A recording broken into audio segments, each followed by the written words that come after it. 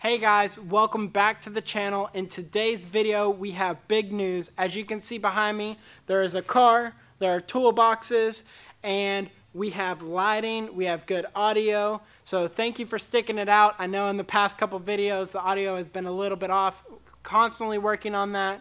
But as you can see behind me, we have the 240, which is my drift car, race car that is not currently street legal. So we are going to be going through the process of making this car street legal so I can get out, drive it, have fun, and it's just not sitting in between when we're going out to drift. But here we have the 240 SX drift car. It is an S13. It is a 93. As you can see, yeah, we're going to need a new windshield. So the last time I drove this car at the police academy, the hood unfortunately did not get latched, flew up, busted the hood, busted the windshield, wrinkled the hood, obviously. It did not leave any damage to the roof of the car, which I find absolutely hilarious because I did not have a GoPro on this mount. Okay, and the only reason why I think it got saved by the roof is that GoPro mount. If you look right here on the hood, if I can get it in right there, so it wrinkled right at that GoPro mount, and that's obviously where it took most of the force there. But in today's video we are going to get going on the taillights. So I have new smoke taillights to be put in here, and the back is a little bit beat up, of course, from hitting walls and such, but my plan is to just try to fit the taillights in there, see if they line up, see if any of this is a problem. I know the holes on the inside are going to be a problem, and we got issues here with the broken taillights. So both of the back of the cars have been either hit by walls, people, or anything in between that. So we're going to get moving on that, and we're going to start there. Some of the main things that we're going to go over to change for it to become street legal are going to be headlights, blinkers, horn, because it doesn't already have a horn, and tail lights and windshield for now. So we're going to start there.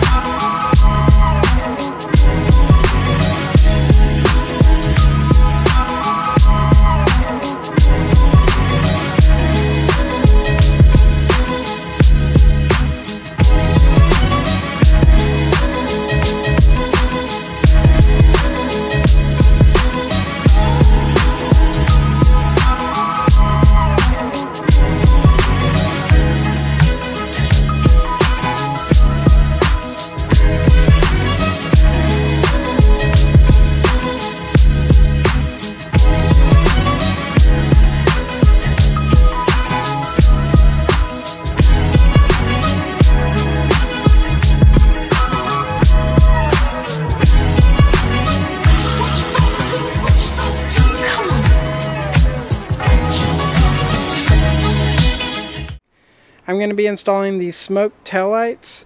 The stock taillight back here, just for example, it has an amber turn signal, and then you have your reverse light, and the bottom lights here are running and brake lights.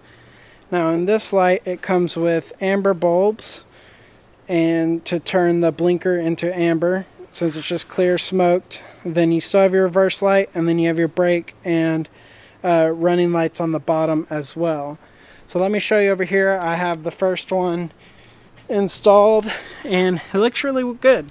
I like how sleek it is, but it's not completely smoked. I think the clear version of this, to me, just looks a little bit too Ricer Honda-ish for me, but I do like the smoked look. I'll probably end up putting LED lights in here to make it brighter.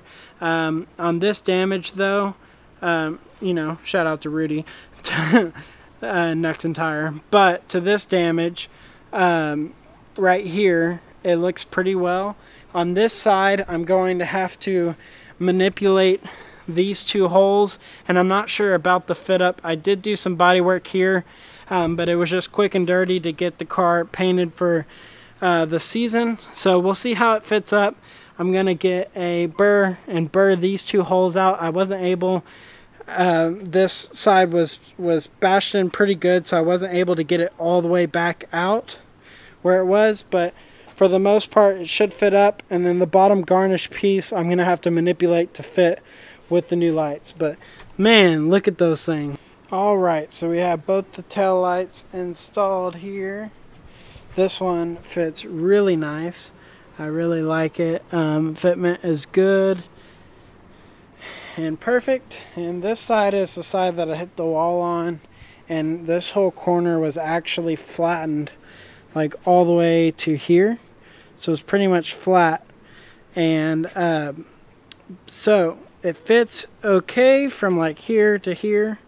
And I tried to bash this out as good as I could, and I just did some very quick Bondo work trying to fix it there.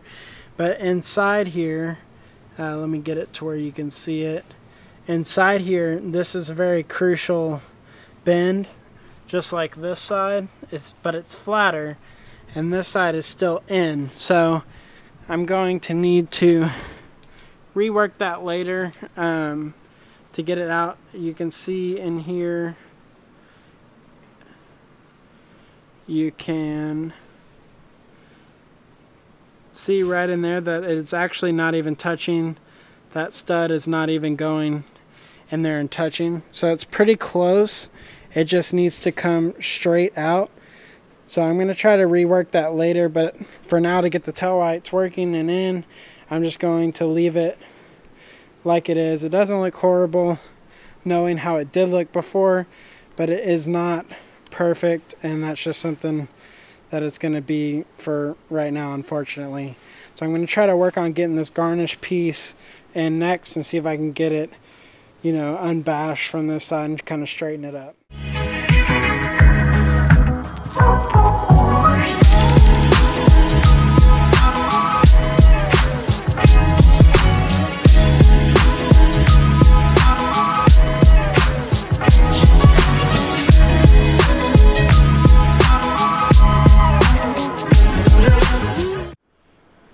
So I was able to get the garnish piece back on the ends. I just manipulated them as much as possible that I could before I fixed this, obviously.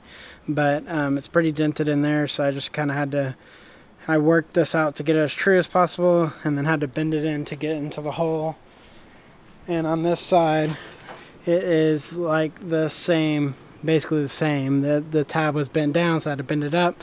But all in all, with the deck lid closed, they look pretty cool. I'm really happy with the way it turned out. Kind of a view from the back here. Looks pretty good. So this one obviously is pushed down, but of course it's a drift car that's been beat up, so all in all it looks way better than it did before.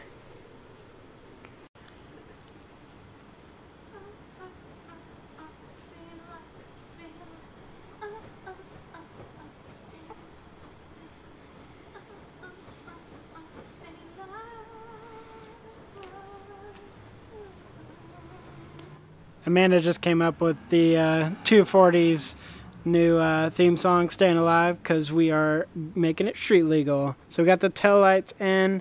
They are the best they could be for right now. Of course, like I've said a million times, I want to fix this over here. The lights are not in order for whatever reason. It's supposed to be the outside that come up, not the inside on that. So that's something I got to fix. But all in all, they look great. They're actually way more visible than I thought they would be. So it's going to be awesome. Thank you for watching. Check out these videos coming up and subscribe if you want to see more of me turning this car into a street car.